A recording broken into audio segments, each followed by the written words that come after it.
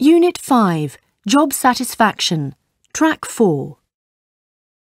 A recent survey rated Procter & Gamble as one of the best workplaces in the UK.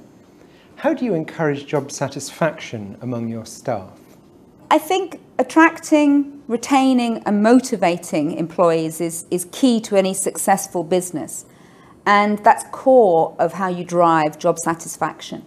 At Procter & Gamble, I think we achieve this really in two main ways. The first way is that we seek to be a business that's committed to its people. Most of our leaders of the organisation have grown up through the organisation, so they know it very well. They've come through individual, personalised career paths and development plans, committed to invest in them as they've developed their careers with us.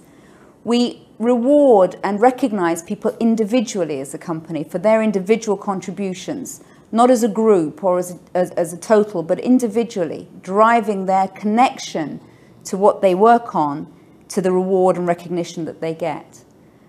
Diversity and celebrating difference of people is another core principle by which we operate.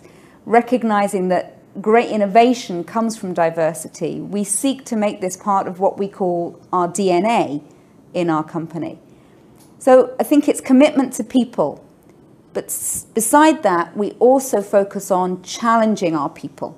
People need to be challenged to drive job satisfaction. We are in a very tough marketplace. We operate in the fast-moving consumer goods arena, and this drives constant challenge and dynamic change.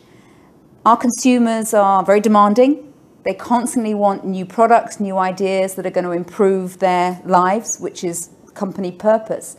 So our people are constantly challenged to come up with new innovation, new ideas, and build ever stronger and better customer relationships and supplier relationships. So I think through two-pronged approach of committed to people and driving challenging opportunities for them has driven our job satisfaction.